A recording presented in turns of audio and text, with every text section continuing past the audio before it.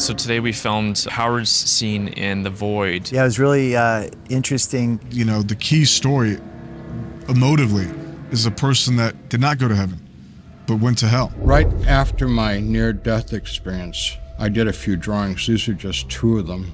This one is the only one I've ever done of me in that hellish place being torn apart. Since it was in abject darkness, it's kind of hard to depict. You can see here people eating pieces of me. That's what that guy represents. And if you look at their hands, they're like tearing, they're biting and tearing and ripping me apart. So it's really gross and it's disturbing. The months of shot listing with the directors, and Austin was in. A lot of it based off of what we're capturing with the interviews. If we have this scene set up, a lot of planning went into how the scene's going to play out. This is the key point in the film, emotively. It's endless darkness. Scenes that take place in what we call the void. We captured the void in 2 different locations. One was an old hospital set where we filmed the hallway, and the other was on a soundstage where we filmed the infinite void. With these hellish demons grabbing at me, pulling at me, is a pretty dynamic action scene. The inspiration for the look of the void beams actually came from my son Branson, heavily inspired by Lord of the Rings. just look straight.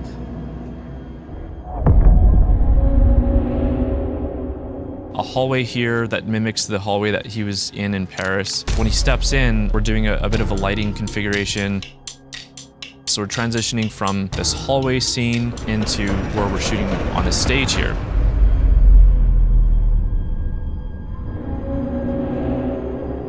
The challenge with making hell scenes was battling less is more. Where he went into hell. And then, Doug, one note for action. Sí, haz de cuenta que Let's kind of like do like air speed.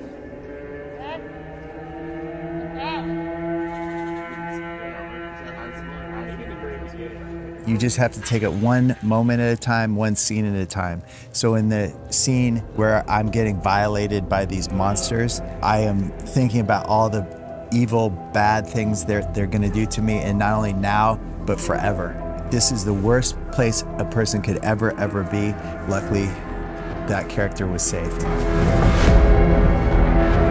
We also filmed the scenes for meeting God. They very commonly see a light. But they say that it's not the light that comes from a light. With 2 actors playing 2 different parts that would play out during the film. They actually are waking up. We've crewed up all around the world, 28 countries. I would say this team down here, G&E, art, everything is at the top level. Good friend of mine who's an actor in Mexico. He's a very well-known actor. He did a show with Jason Rodrigo, and he gave him my number. He called me. I was still doing the other show. And it all happened really quickly. Like on a Monday and on a Tuesday, I was working with him. So it was very quick. It was a very quick decision. The shortest prep I ever had, 1 week. that's really short for the amount of content and shots that we were trying to do. Jason and Jens, was honestly a dream to work with them on this project. Talking with Jason and Jens and Bryce, like very down to earth and very nice and very kind. And I'm very happy I joined your team.